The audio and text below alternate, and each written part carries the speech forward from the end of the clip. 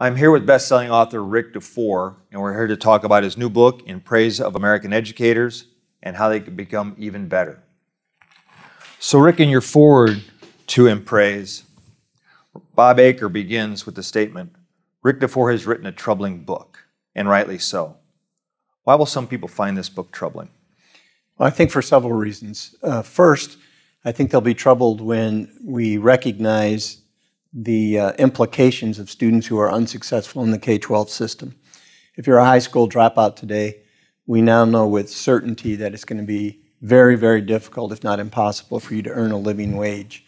We know that society is going to end up paying almost $300,000 just to support your life.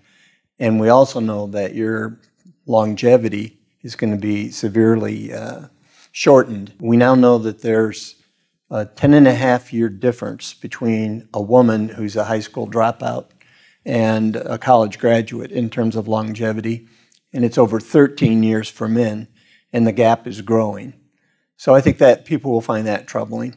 I think they'll also find it troubling that the way in which education has been depicted in the media has really no basis in fact. I think they'll be surprised to learn that the current generation of educators are getting the absolute best results we've ever received in terms of student achievement in our schools.